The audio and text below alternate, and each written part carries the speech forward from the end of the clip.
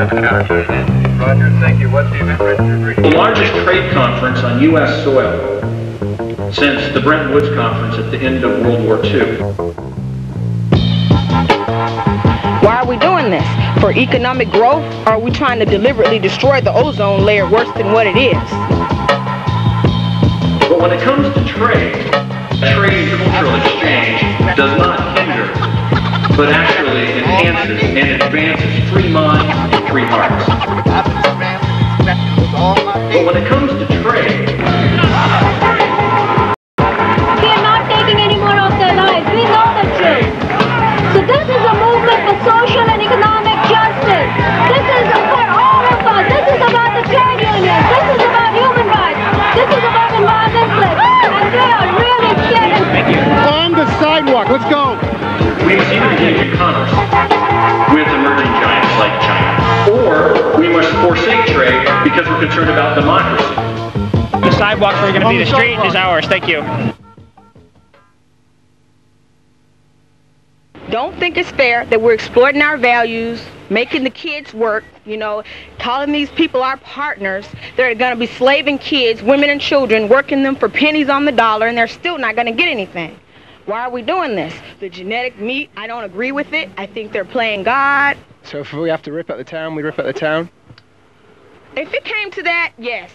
I really would. I have no problem with it because, hey, they're ripping it up anyway.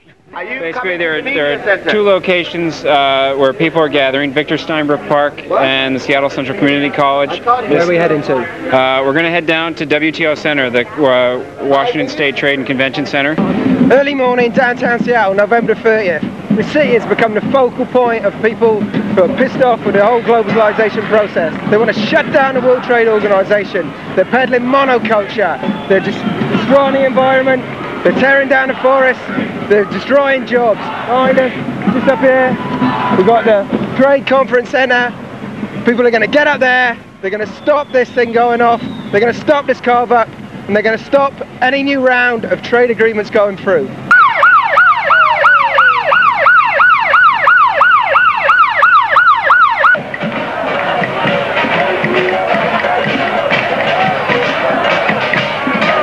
Here in Seattle, there's farmers from Asia, from South America, from Africa and Europe, and we are all together in Via Campesina.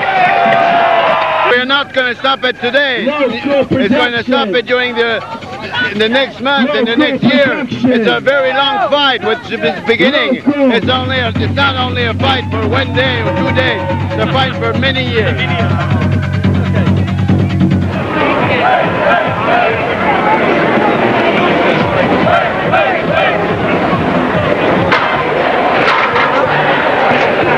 What sort of things have gone down in Tibet? Of 6 million people, 1.2 million have now lost their lives. That's 1 in every 6 people. One of the most devastating things for us as Tibetans is forced abortions and sterilizations.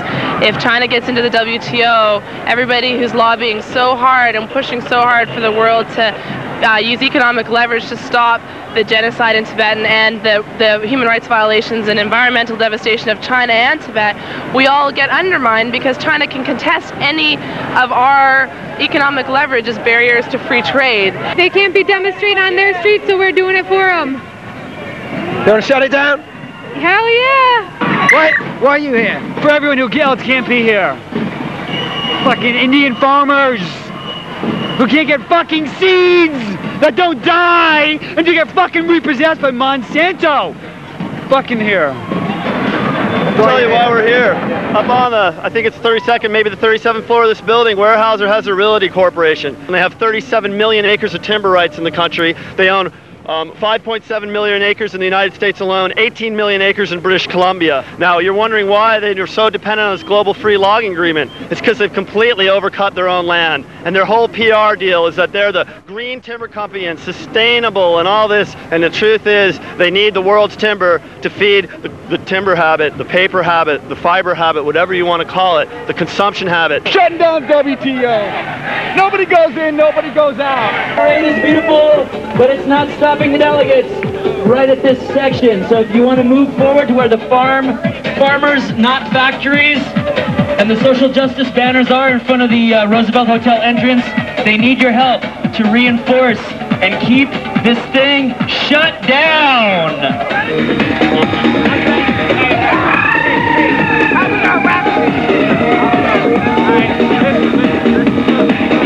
We causing static, true Asiatics, knowing that we rowdy, getting rowdy niggas don't know. Get them sacky shows, and then he proves, rock the motherfucking multitudes like you, WTO. We maintain the flow, the fucking multitudes. We got attitudes with picket signs. Sometimes we spit rhymes behind the techno beat, rising like some east beyond my peak of invincibility, devastation, causing massive elevation, contemplating. They keep us at it, but what the fuck? While Bill Clinton's in the Roosevelt Hotel getting his dick sucked. Fuck that shit. We out here trying to spread some noise. Everybody raise your hand and pick up this party because we about to get it on. Everybody knows that we out here trying to get one life, one love, one spirit, one spirit. That's how we hear it. Come on, raise your hands if you're trying to get with it.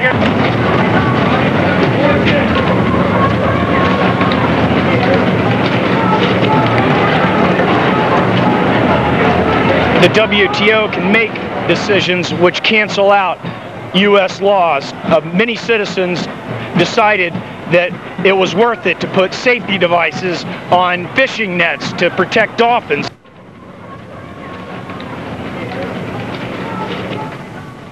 Now, anybody can put that stamp on their tuna.